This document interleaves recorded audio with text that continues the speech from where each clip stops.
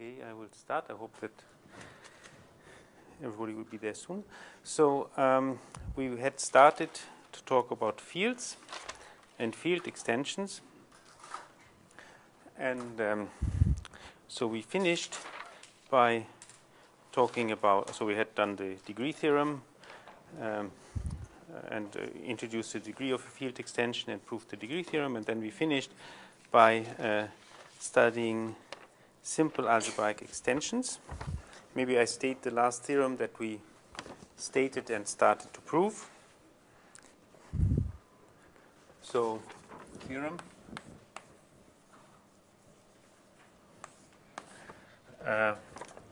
So we are in the situation that K, large K, is a field. So let's say is a field and small k in K is a subfield.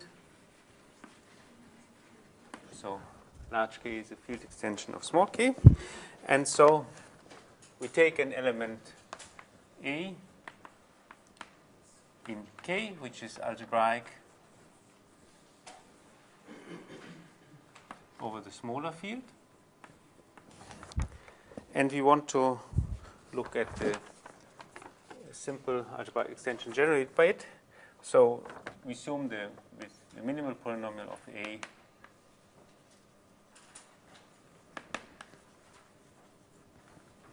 polynomial FA.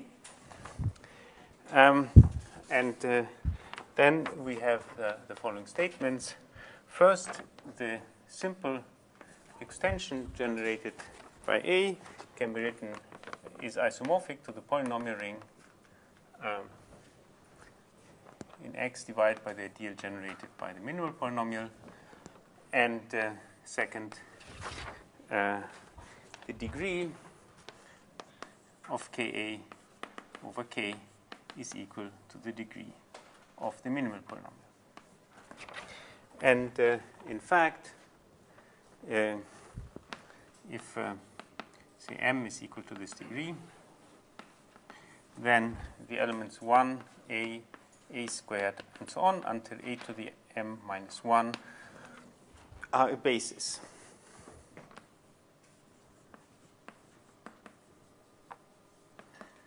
Of Ka, so a basis of K as a Ka vector space. Of Ka as a K vector space.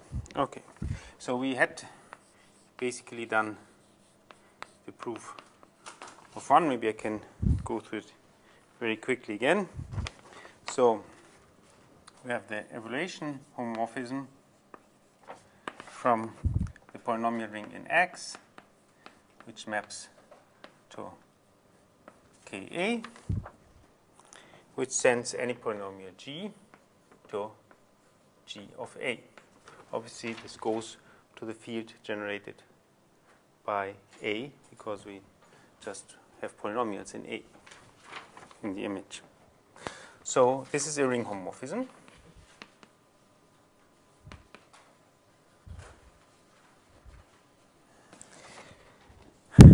And our definition of the minimal polynomial was that the kernel is the ideal generated by Fa.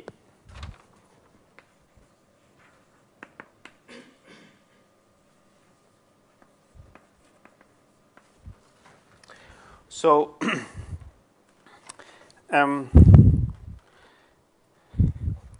so if we take L to be the image, so let L equal to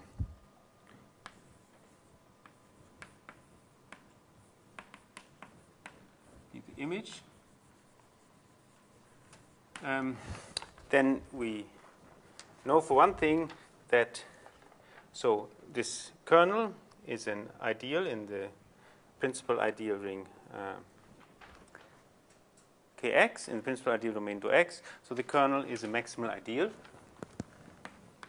So Fa is a maximal ideal in the principal ideal domain Kx.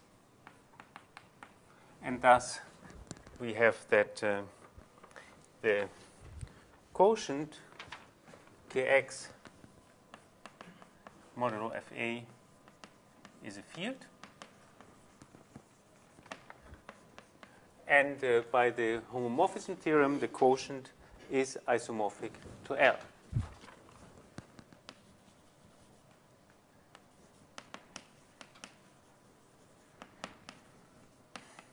To L by the homomorphism theorem.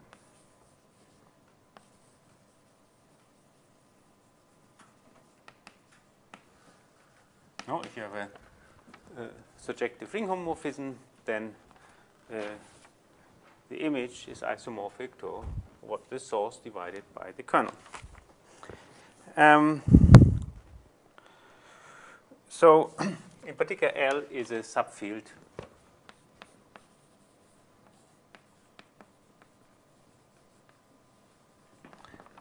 of Ka. And we have to basically show, however, that it is equal to Ka, because our statement is that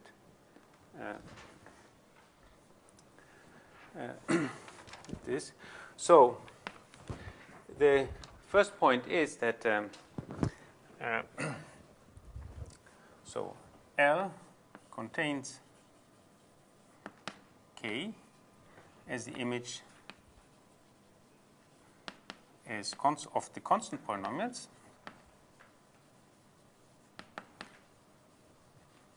and L also contains A.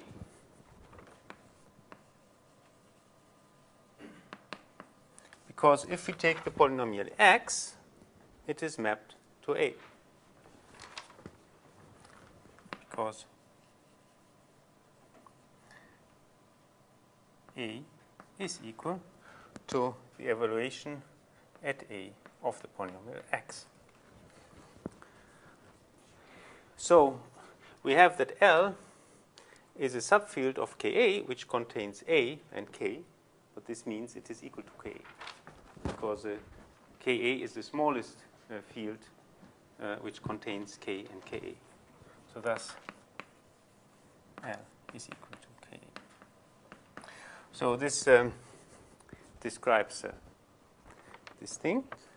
Now the second statement is that we want to show to compute the degree, and so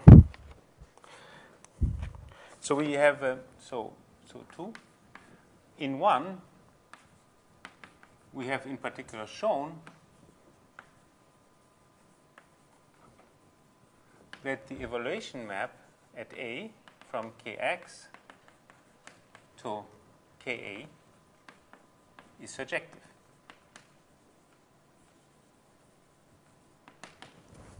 Because after all, L was just the image, no? And L turns out to be Ka, so it's a surjective map. So therefore, we can write Ka just as the image of the evaluation map. That means it's the set of all G of A, where G is a polynomial in Kx. So that's what it is. Now we want to show, but maybe we don't need all polynomials. We want to show that, first show that, so if M is the degree of this minimal polynomial, that these elements here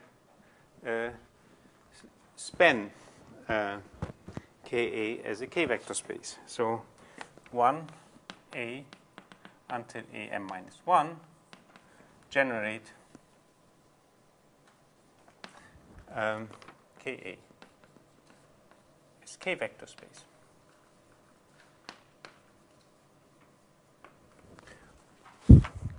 Well, that's so let's take any element in Ka. We can write it like this. So let K of G of A be an element in K of A. So any element in K of A looks like this. So with some g in kx. So we want to show that we can find another polynomial of lower degree, which gives us the same element in Ka. And obviously, we do this by division with rest. Or maybe I write it differently. Yeah? So just to make it logically clear that B be an element in K of A, then, but by what we have seen here, then there exists a polynomial G in Kx such that B is equal to G of A.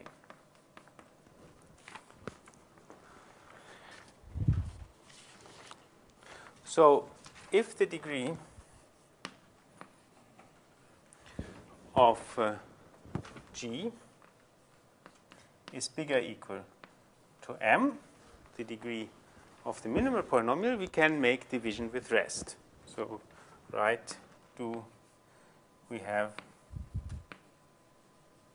by division with rest that G is equal to Q times Fa plus R, with Q and R in Kx, and R is equal to 0, or the degree of R is smaller than M.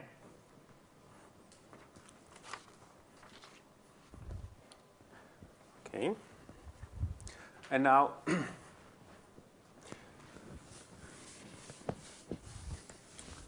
the point is obviously that R of A is equal to G of A. So then, we have, because Fa of A is equal to 0, we have that G of A is equal to Q times Fa of A, which is equal to 0, plus R of A, so Q of A, which is equal to R of A. But that means that we can write thus B is equal to R of A. And so if you write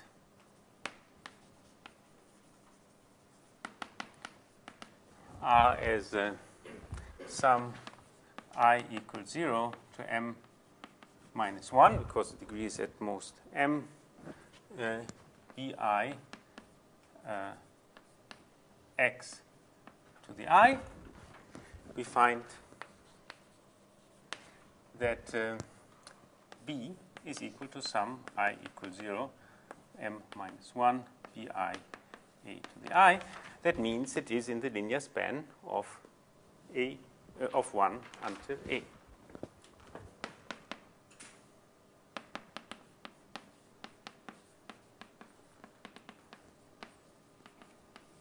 Okay, so this shows that these elements generate Ka as a K-vector space.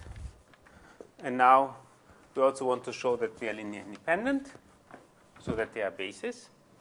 So assume 1, A, M minus 1 are linear dependent. Linearly dependent. So then, it's kind of the obvious thing. Then there exist, say, elements, say, B1, B0 to Bm, Bm minus 1 in K, such that this linear combination is 0. So sum I equals 0 to M minus 1, Bi A to the I is equal to 0. But obviously, this means we have a polynomial of this degree which vanishes at A. So thus, for G equal to sum I equals 0 to M minus 1 Bi x to the I, we have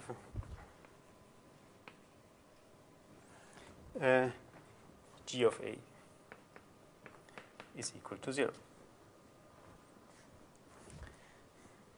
So we know that so that means that G lies in the kernel of this evaluation morphism of A, so it is a multiple of FA.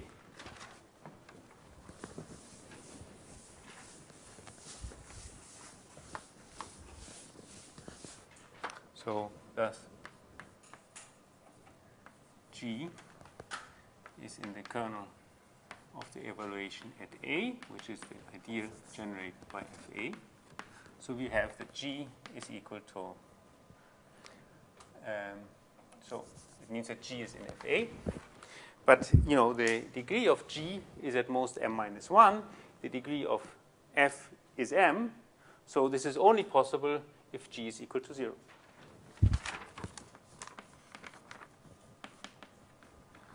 No?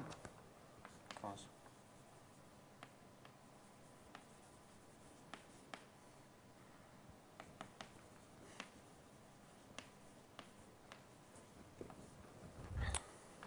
so that means that G is equal to 0, so these coefficients were all 0.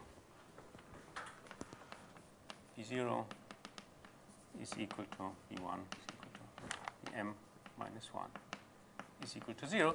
That means these elements were linearly independent. So we have not found a non-trivial linear combination which is 0. So 1, A until A to the m minus 1 are linearly independent.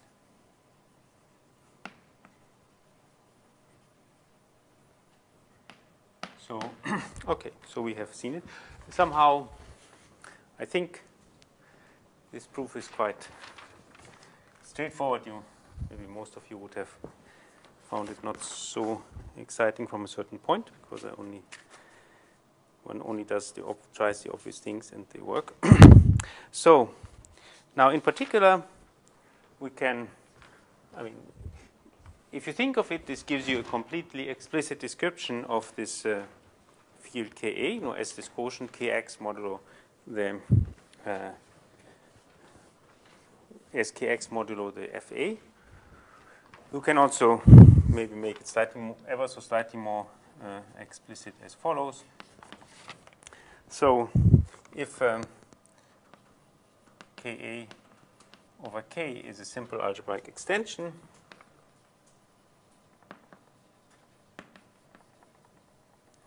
and say of degree m, and we have F is the minimal polynomial,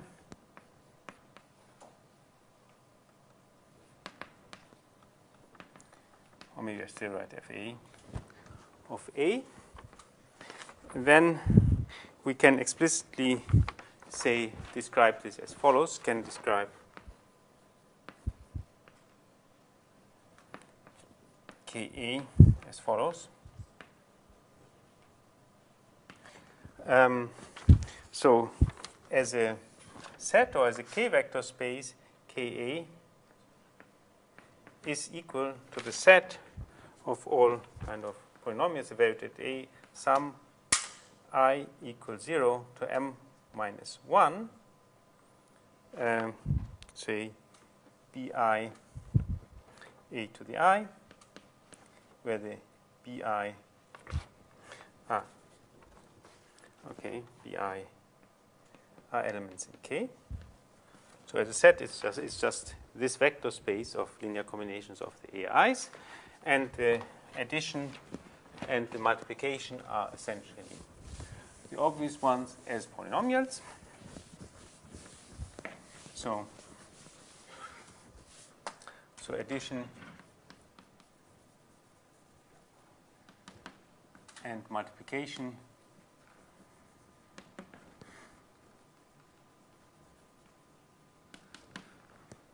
are defined in the obvious way.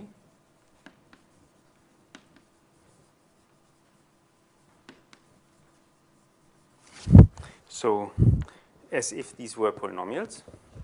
No, you just S for polynomials.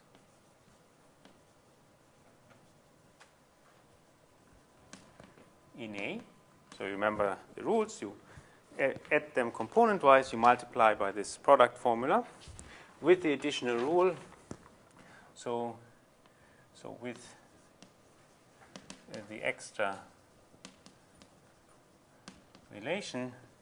So if you write FA equal to sum I equals 0 to m, say Ci x to the I, then we want, if we multiply to polynomials, we get a polynomial in A whose degree might be bigger than m, bigger or equal to m, and so we have to see how to get lower, and we do this by applying this, namely with the extra relation that A to the m is equal, so this is a monic polynomial, no? So we have that Cm is equal to 1 is equal to minus sum I equals 0 to m minus 1 Ci A to the m to the I. And this can be used, and this is used to eliminate all polynomials in A of degree bigger or equal to m. Or whenever we have a power of A which is bigger than m, we can replace the m by this until we get only terms of lower degree. So it's a very simple description of this ring, of this field.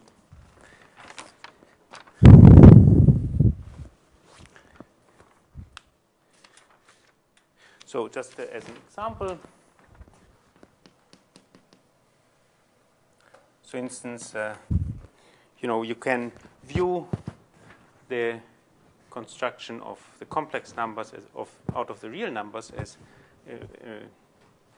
joining I as a simple algebraic extension. So you have that C is equal to Ri is a simple algebraic extension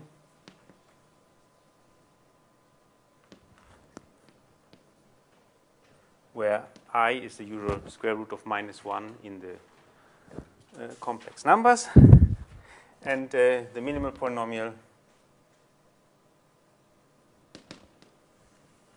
of I is x squared plus 1, which means, after all, I squared is equal to minus 1. And so then if we just apply this rule, we find that C, so thus, according to this remark, we have that C can be written as a set of all A plus Bi, where A and B are real numbers, as it should be. And the addition is the obvious one, so A1 plus B1A I plus A2 plus B2I is just component-wise, so it's A1 plus A2 plus B1 plus B2 times I, and the multiplication is given according to this rule.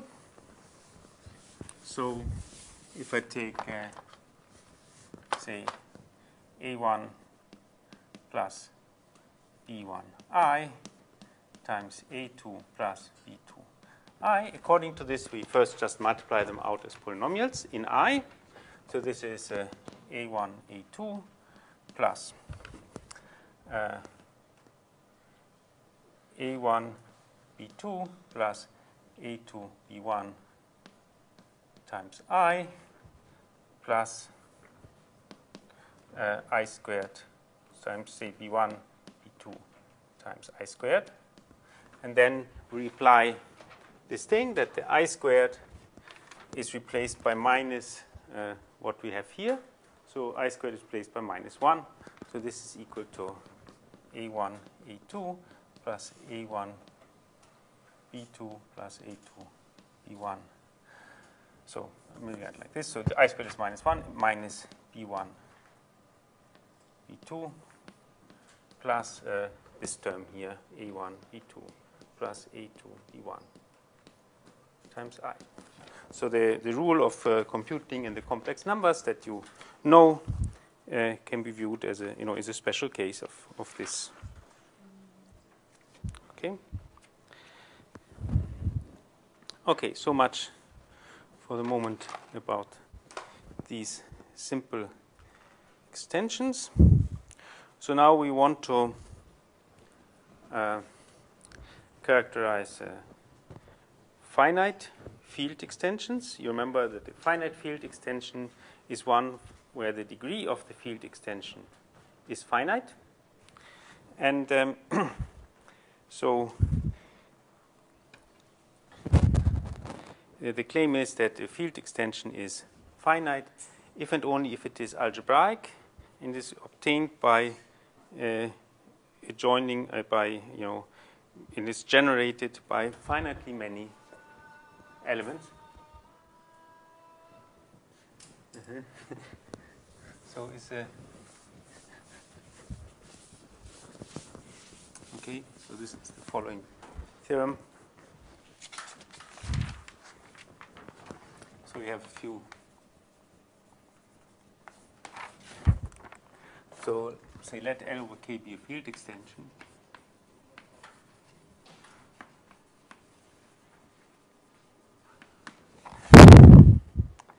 Then L over K is a finite field extension if and only if first it is algebraic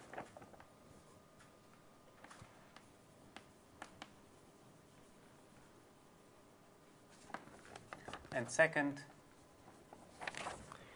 there exist finitely many elements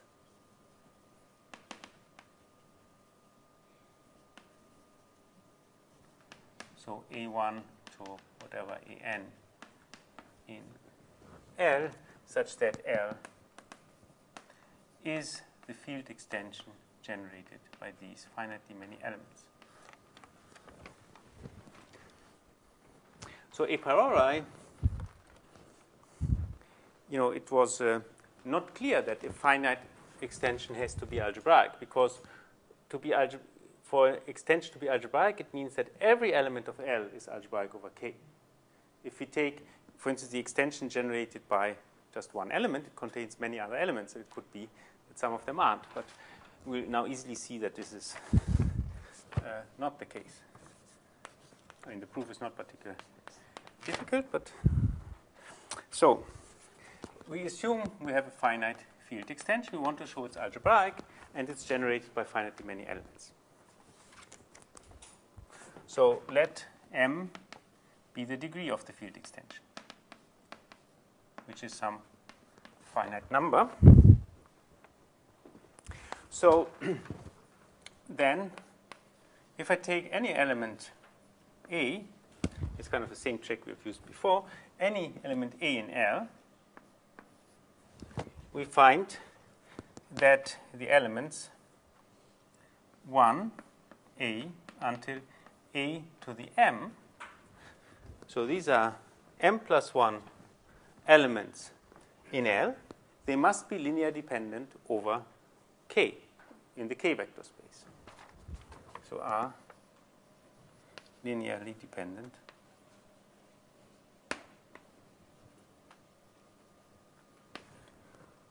over K. So in the K vector space L, we have one more than its dimension, so it follows there exist B1, B0 to Bm in K such that it's obviously the same thing as before, that sum I equals 0 to M, B, I, A to the I is equal to 0. And the Bi are not all 0.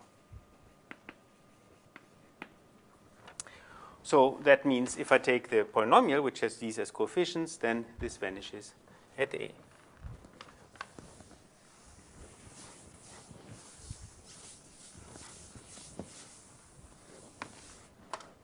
thus polynomial g equal to sum I equals 0 to m bi x to the I, which is a polynomial with coefficients in x, and it's not the zero polynomial, satisfies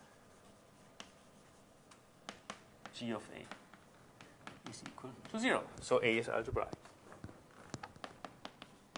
A is algebraic over K. So we even find that we have a bound on the degree of any polynomial which vanishes. So, and on the other hand, we can also simply, how do we find these finitely many elements? Let us just take any basis of L as a K-vector space. So if A1 until A, in this case, the degree is actually M, is a basis of L as a K-vector space, then we can write any element in L as a linear combination of these AIs. So in particular, the field generated by these elements is the whole field.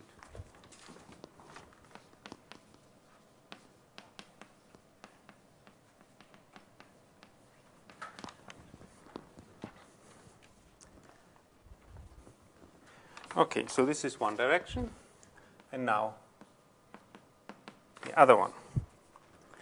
So we prove this. So assume that L is algebraic, and we have this with this number n. It's generated by n elements. We make induction on n. So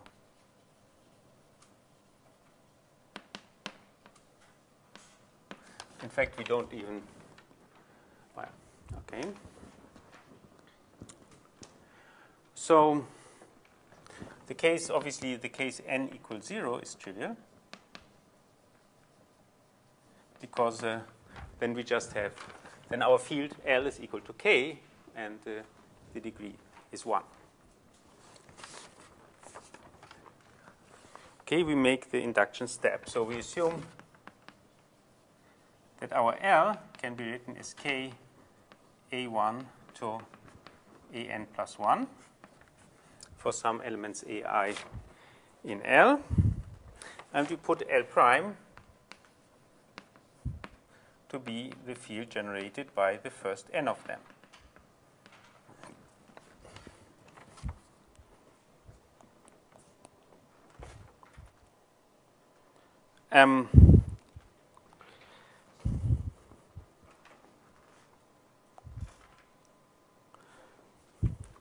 Then obviously there's some degree. So so these so we have that L prime over K is some finite number m by induction. So is finite.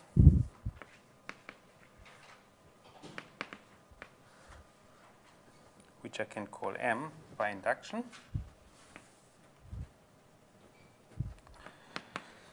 And so we have to see, by the degree theorem, we have to see only what L prime, what L over F prime is. So, you know, we know that A n plus 1 is algebraic over K, and thus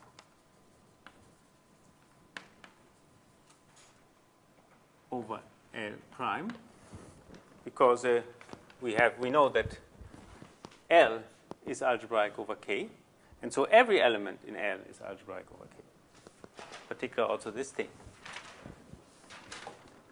So if we take, so let say G, the minimal polynomial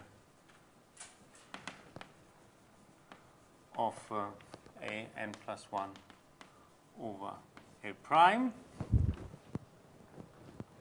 and then we know that the degree of L over K is equal by the degree theorem to the degree of L over L prime times the degree of L prime over K, which this one was M. And this degree is equal to the degree of the minimal polynomial.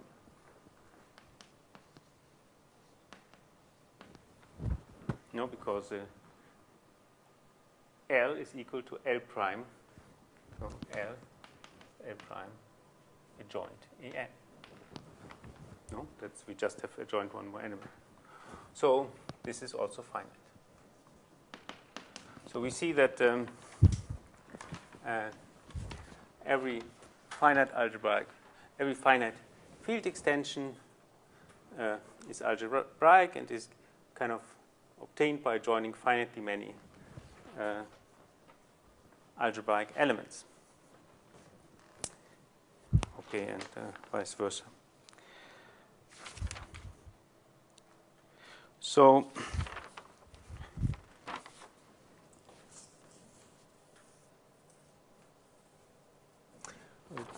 we have some more corollary.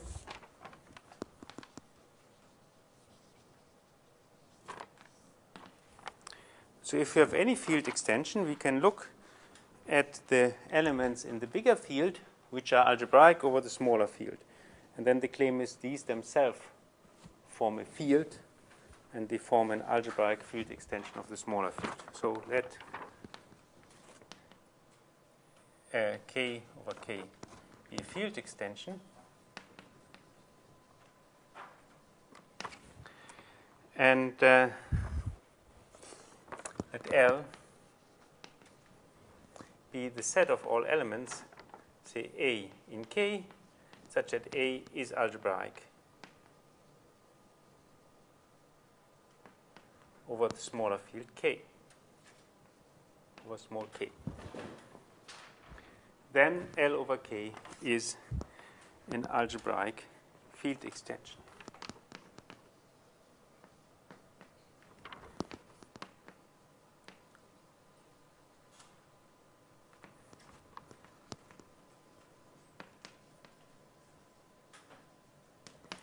I mean, L is a subfield of K.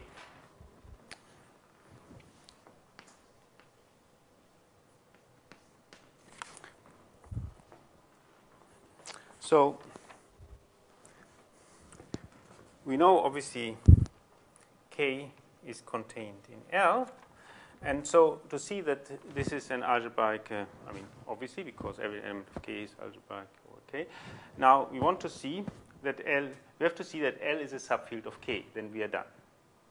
Because obviously, every element, by definition, every element of L is algebraic over K. So the field extension will automatically be algebraic. So to show L is a subfield of large K. Well, that's actually quite simple. Let us just take two elements in L. And these are two. We have to see that their sum, their product, whatever, their difference, or their quotient is contained in L. I mean, unless one of them is 0. So maybe we can assume that they are not 0. So to show that, to say A plus B, A minus A times B, and B to the A to the minus 1 are all elements in L. Then it is a field. No?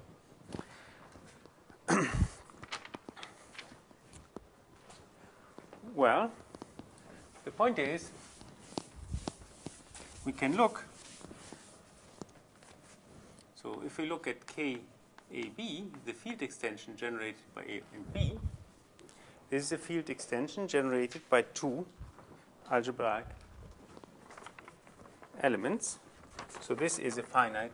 According to the theorem, this is a finite extension, so it is algebraic. So thus algebraic. So therefore KAB is contained in L, because all elements in KAB are algebraic, and therefore obviously the sum and the product and so on are also in KAB. Okay.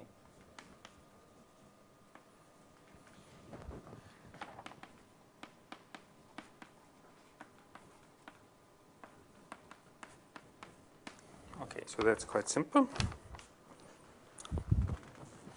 And as I said, that this is an algebraic extension is obvious. So as an example, I mean, this is kind of abstract, but we can, for instance, look at Q bar. This is supposed to be the set of all elements, all complex numbers, which are algebraic over Q.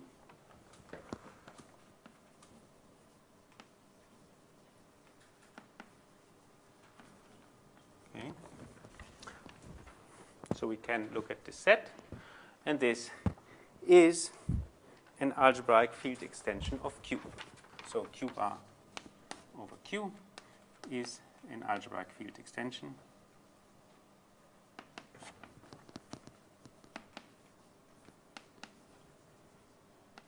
But obviously it's not a finite extension. No? You can take nth roots of numbers for any n, so the degree is infinite. So of infinite degree.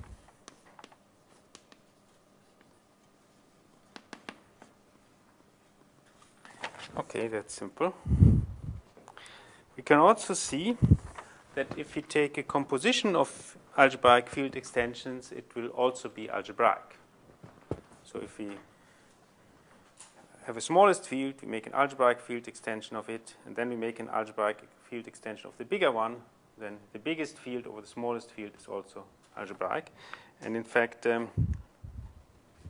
yeah. So it is independent of whether these field extensions are finite or not. So let, say, K over L and L over small k be algebraic field extensions.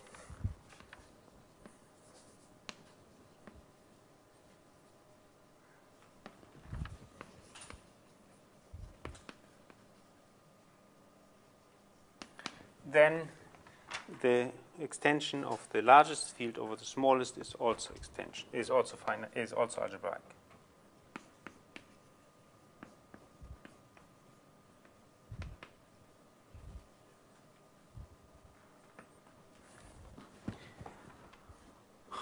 Okay, so let's see. So I don't make the assumption that these field extensions are finite. No, so I have to, but I still want to use the fact that how you deal with that finite field extensions are, how they are related to algebraic extensions. That finite extensions are always algebraic. So how do we do that? So proof. So let U be any element of K. We have to show that that this element U is algebraic over small k. First, we know it's algebraic over L. So then there exists a polynomial, say f in L of x, which is not the zero polynomial, such that f of u is equal to 0. So we can write f sum I equals 0 to n, whatever n is, a I x to the I, where the ai are some elements of L. Now we want to so we want, however, that the thing is algebraic over K. So see whether I. So we have that these AI are elements in L, and therefore they are algebraic over K. So we take M, make another field M, which is the smallest field K, and we join the coefficients A0 to AN. The AI are elements in L, so they are algebraic over K, and there are finitely many of them, in this case n plus 1. So this M over K is a finite extension.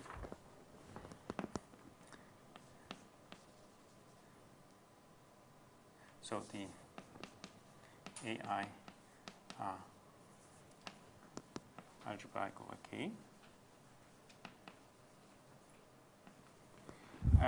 Thus, M over K is a finite extension.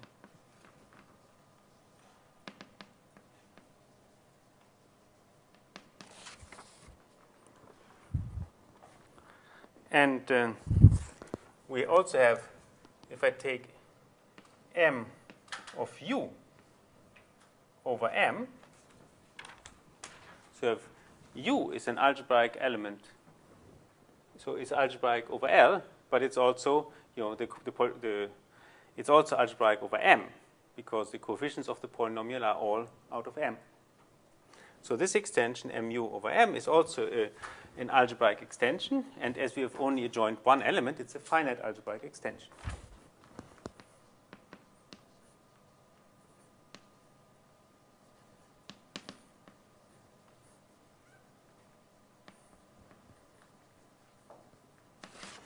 And so we find that the degree of M of U over K is, again, by the degree theorem, the degree of M of U over M times the degree of M over K. And these numbers are both finite. So therefore, this is finite. So this extension here is a finite extension. So as it's a finite extension, we know it's an algebraic extension. Every element here is algebraic over K. In particular, U is algebraic over K. It's finite, thus algebraic.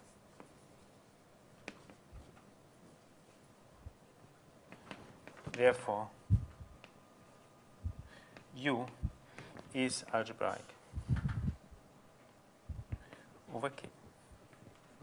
And so we indeed find that U was an arbitrary element in K, so every element in K is algebraic over small k.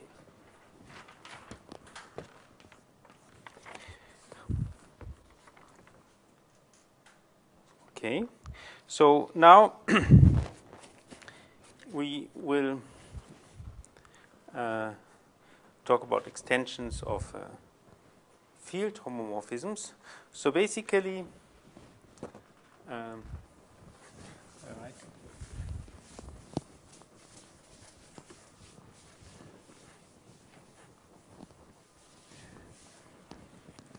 extensions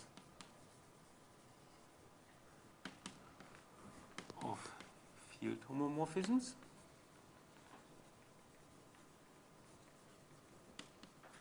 So we will later do Galois theory, which means to study field extension via their Galois group. And the Galois group is the group, so if L over K is a field extension, the Galois group will be the group of K isomorphisms, K automorphisms of L. So somehow, therefore, it is as a something one needs to, therefore one somehow needs to study how field homomorphisms from a smaller field extend to a field extension. And so we want to do this here. So, the thing which we want to basically show at this point is we want to show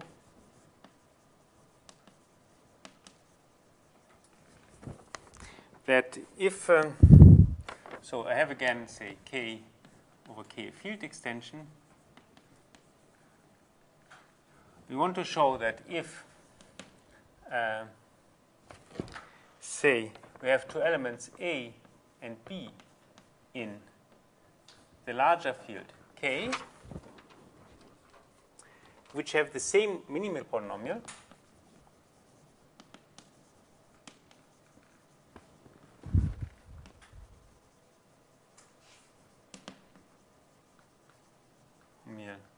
over the smaller field small k, then there is an automorphism, then there is a small k automorphism of large K, which sends A to B. And there's a unique one. Then there is a unique K automorphism. Not of K, from K A to K B, which sends, so phi maybe with phi of A is equal to B. So if two polynomials, if two elements have the same minimal polynomial, then there is an isomorphism between the fields, so it's not automorphism, isomorphism. Then there is an isomorphism from the field, the field extension generated by this element to the field extension generated by that, which sends this element to that. And there's actually a unique one. There's only one such thing. So we prove, however, and this will be important when we want to do this Galois theory, as I tried to hint. And we will, however, need a slightly more general result, where the difference is that we, even here, we don't just start with one field K, but we have two different Ks. We have an isomorphism between them, and we want to extend it. So let me formulate it. So definition. So let, say, phi from K to K prime be a field isomorphism.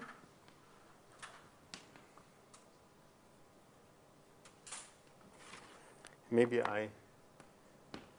and let, say, L over K and L prime over K prime be field extensions.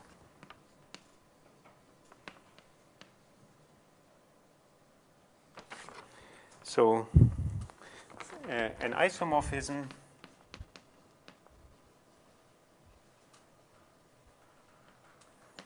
say large phi from L to L prime is called an extension of small phi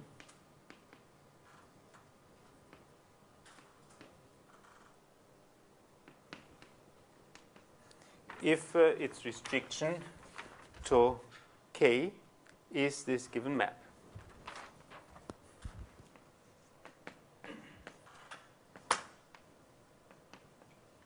Okay. So in particular, if we restrict phi to the small k, it maps to K prime. Okay, so let's, now we want to study for these simple algebraic extension the existence and uniqueness of such things. So maybe I before need this trivial observation. So if I have a field isomorphism, so if phi from K to K prime is a field isomorphism,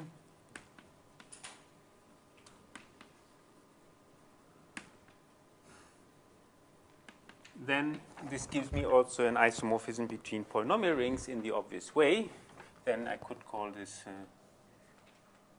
phi star from Kx to K prime x, which sends any polynomial sum I to 0 to n ai x to the I to the polynomial where we apply phi to the coefficients.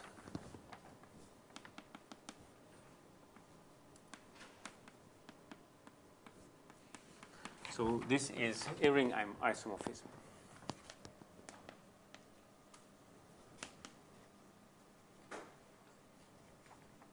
So this is essentially completely obvious. You can see that it sends the sum to the sum, and it's easy to check it sends the product to the product.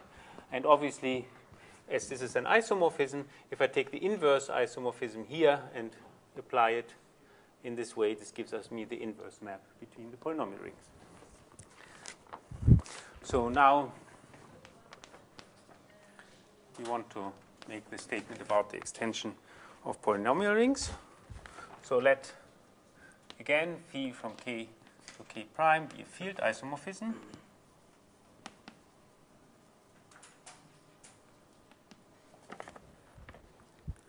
And we have again our field extension L over k and L prime over k prime field extensions. And now we take an element A in L, which is algebraic over K.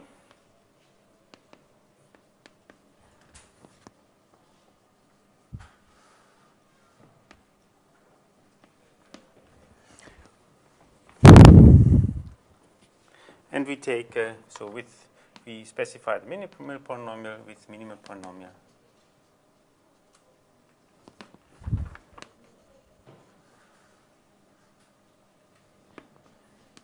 F8. And now we take an element A prime in L prime to be a 0 of the image of the minimal polynomial under this map.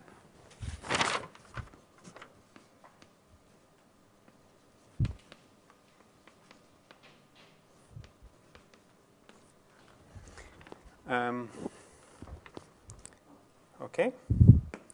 So then there exists a unique extension of this field isomorphism. So maybe I will.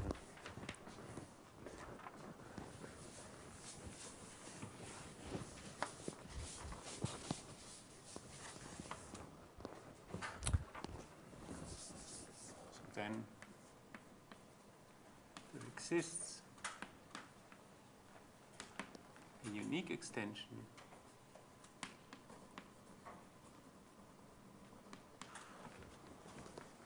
of, say, phi. So from Ka to K prime of A prime of our isomorphism phi with, so this means that the extension means that phi restricted to k is equal to k prime, and the thing which makes it unique is that phi of A is equal to A prime. So there exists a unique extension of this original map phi which sends A to A prime.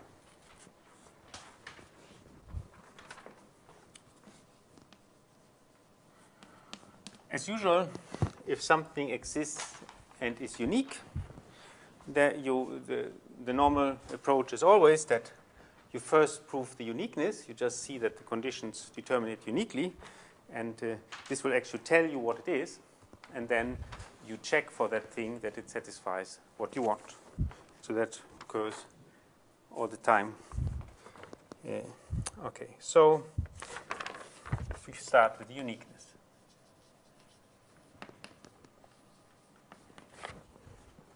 So let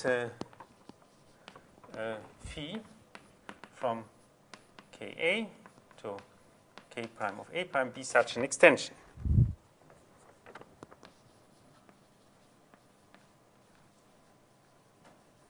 So with phi of A is equal to A prime. now we have to see whether we can, and where am I? So note, we have seen that K of A can be written as the set of all G of A with G is an element in Kx. In the same way, K prime of A prime is equal to the set of all whatever G prime of A prime, well, maybe H of A prime, where H is an element in K prime of X. So every element in Ka, so it can be written as a polynomial evaluated on A, and in the same way here.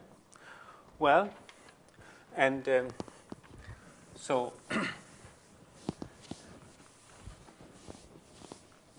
and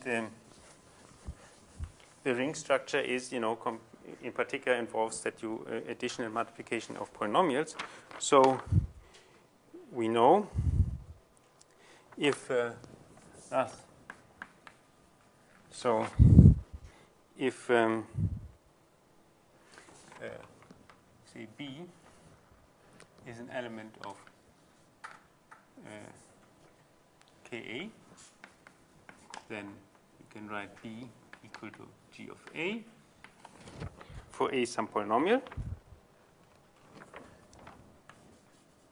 for G in Kx. So if you write G, for instance, equal to sum I equals 0 to n bi x to the I, maybe bi elements in K. Well, then what is phi of our element B? The same as phi of G of A, that is phi of sum I equals 0 to n bi A to the I.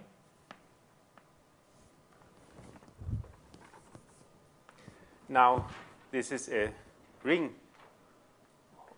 homomorphism. So it, we know that phi is supposed to send A to A prime, and and on the bi, which are elements of K, it's supposed to be small phi. So this is equal to the sum I equals 0 to n. I first write again phi of bi, phi of A to the I. No? Because it's a ring homomorphism. And phi of bi is equal to phi of, so this is equal to phi, small phi of bi, and phi of this is equal to A prime. So this thing is equal to this sum, which in other words is nothing else than G prime, or was it phi prime of G of A prime. So we find that we have, we have actually computed the element. So that it's uniquely determined because just from the definition we're able to compute it. So now we have to check that this is a ring, a field isomorphism.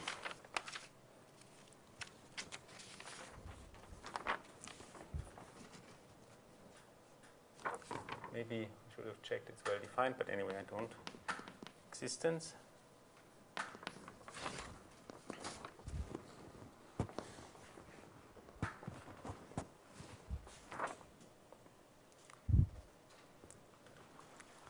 So we define phi from Ka to K prime of A prime by phi of G of A, so any element in K of A united to G of A, is equal to phi star of G of A prime. So by this formula.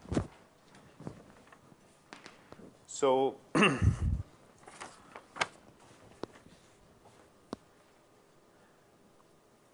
yeah, so in principle,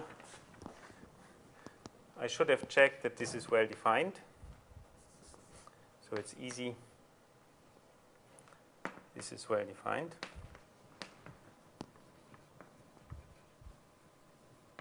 So if two polynomials, G and H, give me the same element in Ka, then the difference is a multiple of the minimal polynomial, and then you can easily see that the difference maps to 0, and so it gives me the same. So that we get the same element here. You can easily check that, same as before. But on the other hand, it's clear from the definition that this is a homomorphism. I mean, once it's well defined, it's obvious phi is a ring homomorphism.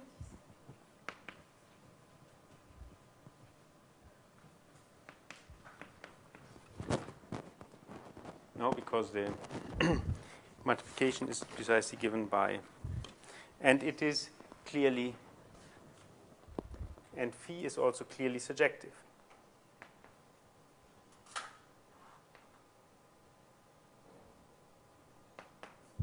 Because we know that this map phi star is an isomorphism from kx to k prime of x. So obviously I get, if I apply this, if I have all polynomials applied to A, by applying phi star I get all polynomials applied to A prime. So the map is surjective. And now we have a surjective morphism between two fields. Then it is an isomorphism. Thus, phi is an isomorphism. I mean, in the notes I have something more complicated, but because you know, the kernel of a field isomorphism is an ideal, so it must be either 0 or the whole of the field. But it cannot be 0 because this map is surjective. It cannot be the whole of the kernel cannot be the whole of the field. So the map cannot be the 0 map because it's surjective. So it is an injective map. No? So phi is injective.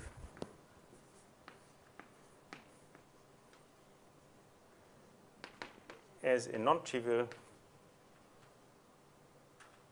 homomorphism of fields.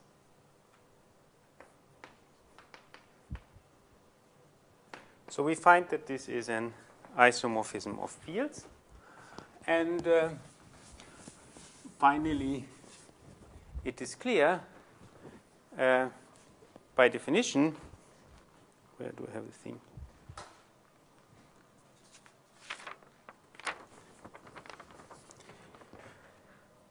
So for an element B in K, we have that B is a constant polynomial. So we apply this. If we apply to a constant polynomial this map, it's just the map phi.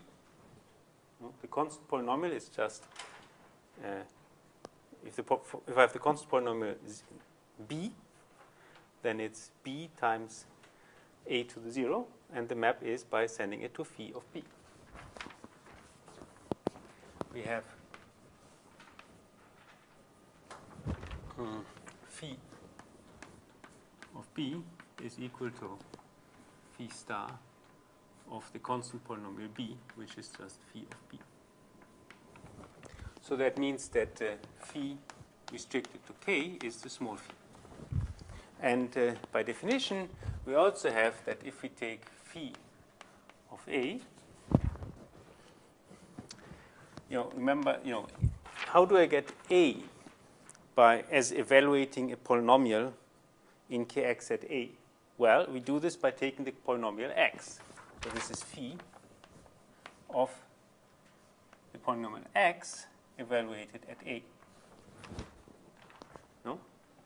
So according to our definition, we are supposed to apply phi star to this.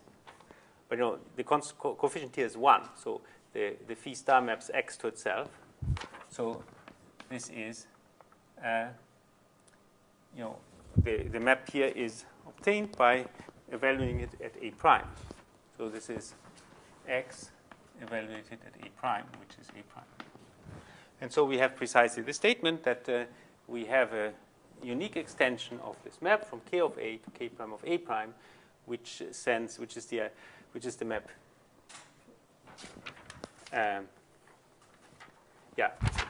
This is obviously misprint. Phi restricted to K is the original map phi, and phi of A is equal to A prime.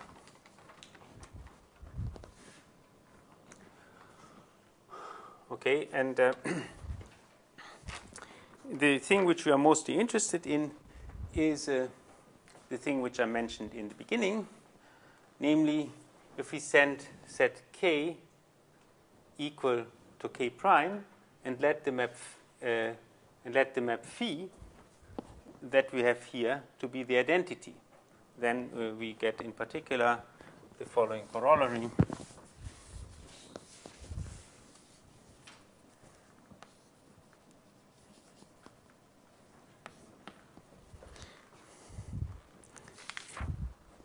So let say L over G be a field extension,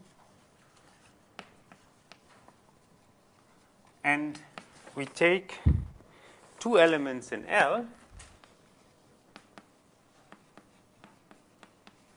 which have the same minimal polynomial.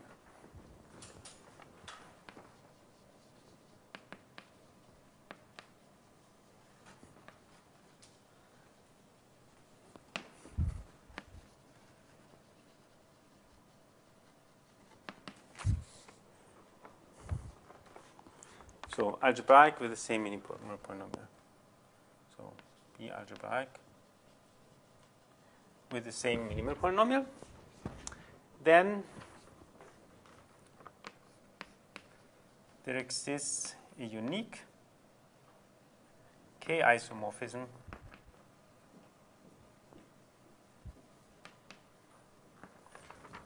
phi from K of A to K of A prime, which sends A to A prime.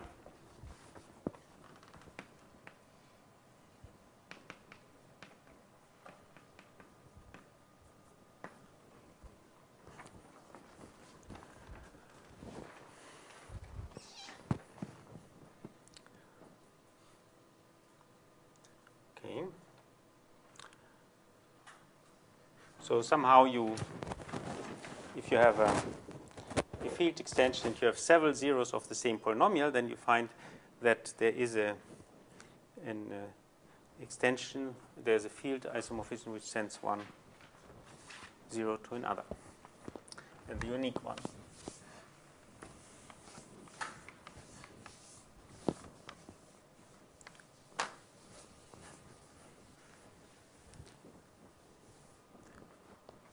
Okay, so we'll later see that this is an important tool for us, this result.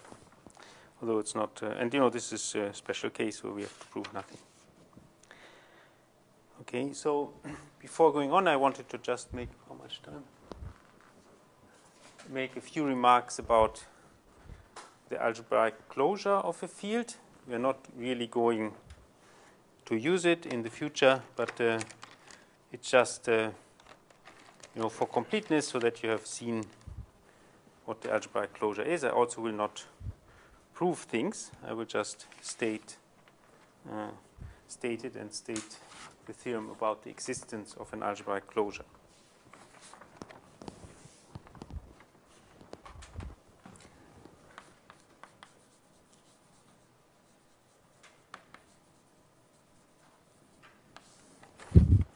So we want to introduce the algebraic closure of a field.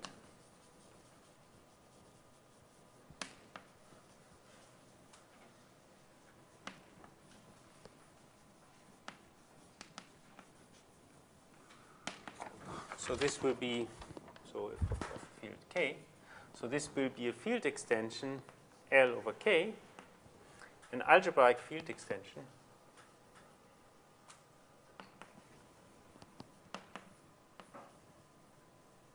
such that every polynomial with coefficients in the smaller field K has a 0 in L.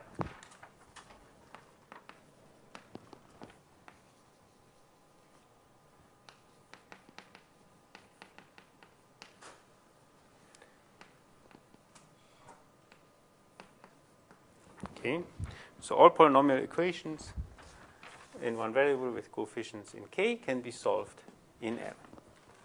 But the field extension is algebraic. For instance, it's certainly not true that C is the algebraic closure of Q, because it's not an algebraic extension.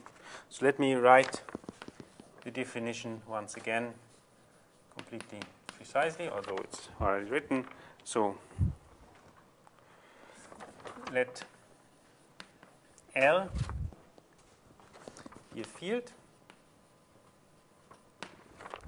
We say L,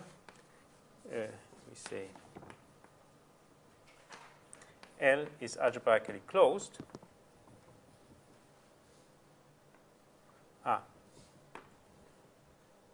Actually,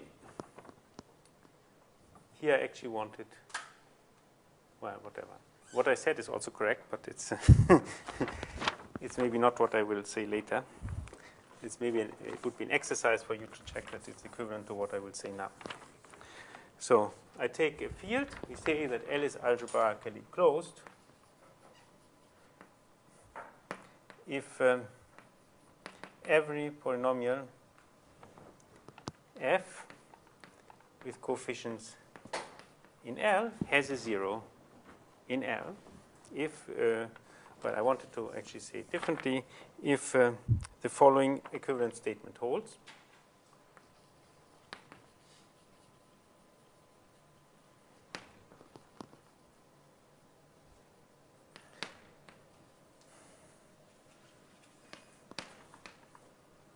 So the first one is that every polynomial f with coefficients in L has a 0 in L.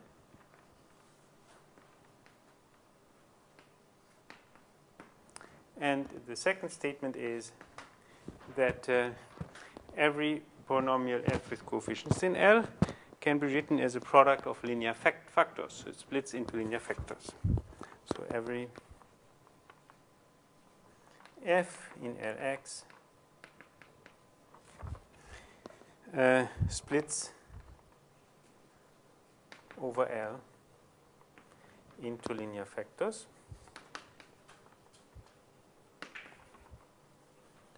By this, I mean the following. I can write, I mean what I obviously am supposed to mean, but maybe I should say it. So I mean that f can be written as, say, b times x minus a1 times, say, x minus an. So there exist b and a1 to an elements in our field L such that f looks like that. So f is a product of linear factors. I need the b because it might not be monic. Now, obviously, these two statements are equivalent.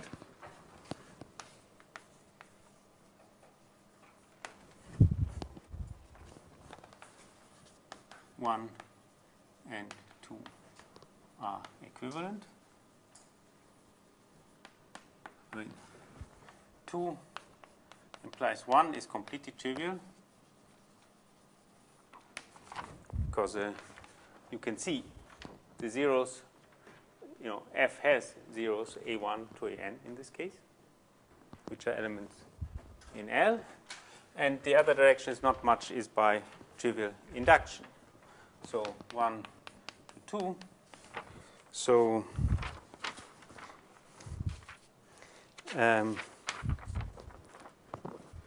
so let A be a 0, so A in L be a 0 of an element F in Lx. So then we can write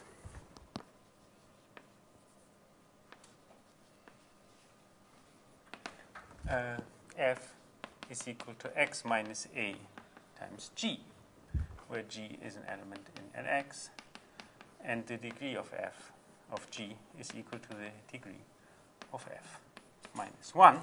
And so then easily you can see that you can deduce the statement of 2 by induction on the degree of F. So 2 follows by induction on the degree of F. I mean, that's clear. So, okay, so we can, for instance, see that Q is not algebraically closed. No, for instance, x squared minus 3 has no 0 in Q.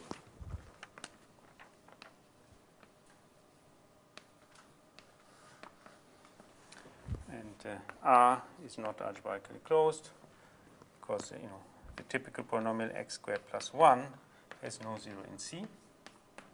In R, obviously it has a 0 in C. But I claim that this Q bar, which I have introduced before, is algebraically closed.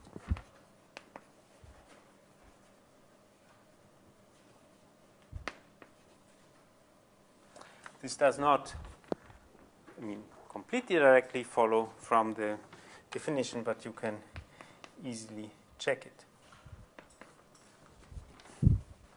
Because by definition, it consists of all the elements which are algebraic over Q.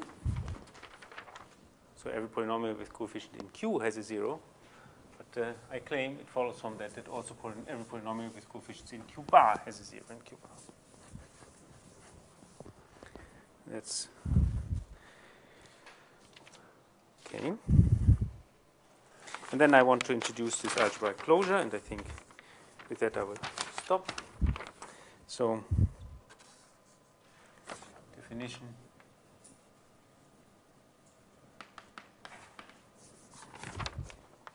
A field L over K is called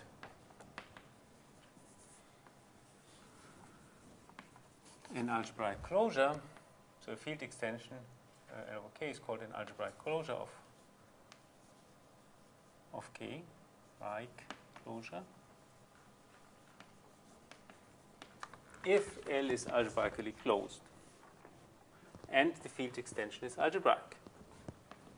If L over K is algebraic and L is algebraically closed.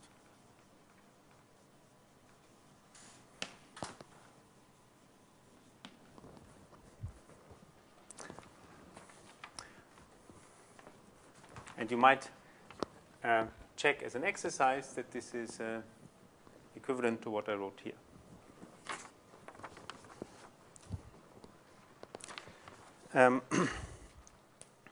So one can prove that every field has an algebraic closure.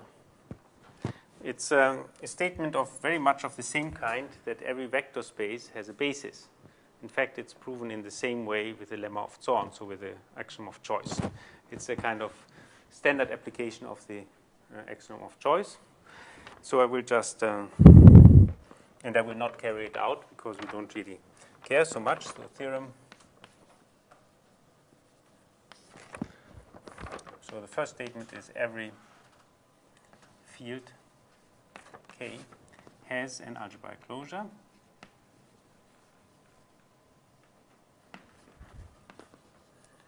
And it's also, and it's also essentially unique. It's unique up to isomorphism. So second, if, say, K and L are two algebraic closures of K, then K and L are small k isomorphic. So there's an isomorphism between them which fixes K. In particular, they are isomorphic. And K and L are K isomorphic. So then I should write it out, then there exists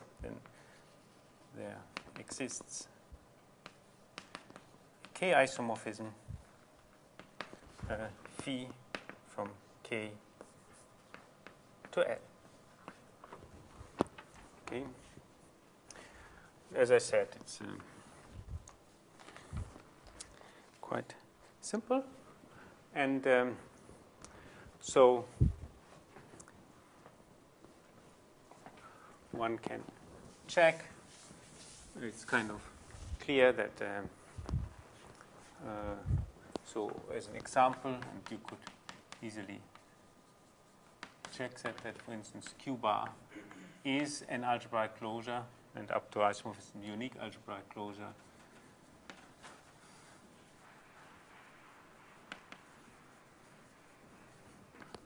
of Q.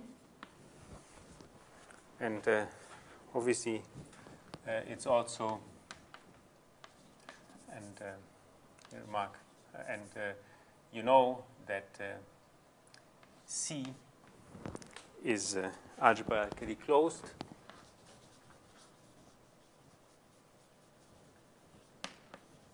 I mean, I don't know whether you have had it yet. This is proven in complex analysis.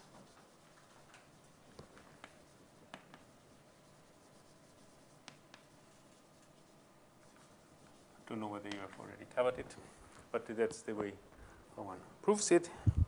And it therefore, C is the algebraic closure, or is an algebraic closure, unique up to isomorphism of the real numbers.